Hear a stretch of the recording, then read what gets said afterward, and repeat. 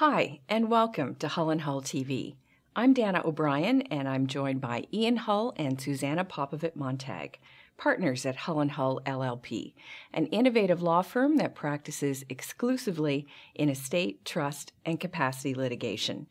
Here at Hull and Hull TV, we're exploring the issues around estate planning that affect you.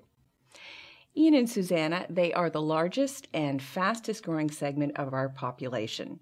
9.6 million people, or 3 in 10 Canadians, are baby boomers.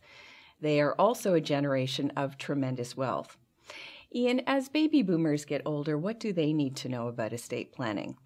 Well, I think one of the sort of hard and fast rules for a baby boomer should be revisit the estate plan every 5 to 7 years maximum.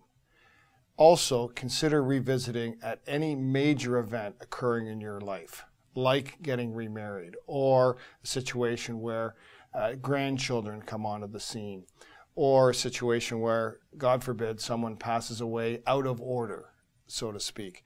That review can be crucial, and it is not something that is overwhelming. It can be done regularly and efficiently. Given that baby boomers are a generation of tremendous wealth, Suzana, does lifetime gifting make sense? I think that in certain circumstances, it certainly can make a lot of sense. And you'll want to, of course, consult with your professional advisors to see if that's something that makes sense for you in your particular circumstances. If it does turn out that you have excess assets and that you've got enough to sort of deal with during your lifetime, then certainly there are means by which you can gift. You can do outright gifts, you can set up trusts, you can consider perhaps charitable gifting or setting up even charitable foundations. Lots of options out there to help us in our ultimate goal, which really is to transition wealth as tax efficiently as possible. How common is it? It's actually quite common, I would say, especially as you mentioned earlier with the increased wealth that is out there, the boomer generation. People are a lot more sophisticated, and I'm finding that certainly in my experience that they are looking to be able to do and pass on some of their wealth during their lifetime when they can see the good that it's actually doing, as opposed to waiting until the very end. A recent survey showed that more than half of Canadians expect to inherit, and most are expecting a bit of a windfall. So what's the best way of managing those expectations? Well, I think obviously sitting down and having a meaningful discussion with your family is the starting point. Use your advisors, though. As Suzana says, there are ways to manage the expectations with advisors who can bring in ideas and unique ideas, creative ideas to the certain family situations.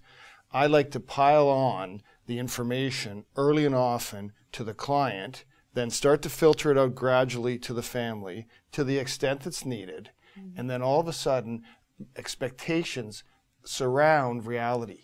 We're not going to have someone who passes away with X dollars in an estate that's a big surprise. You actually know what's happening and what's going to happen.